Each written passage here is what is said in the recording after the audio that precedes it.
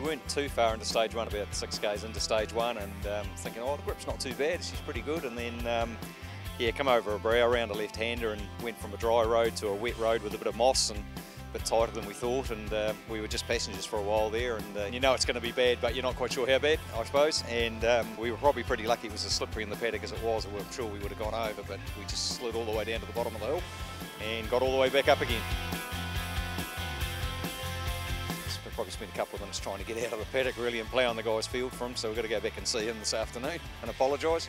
But yeah, it was a bit frightening. It was a bit slow motion and a wee bit frightening. Certainly a lot slipperier than we thought, and lack of talent and lack of experience. And how do you learn, you know? So, but yeah, no, we're pleased to be back, and the car's actually going okay. We were lucky to post right into the middle of the door, and the suspension's fine, and the car's driving mint. So we're fortunate in that we're able to rejoin and get going again. So we're happy with that.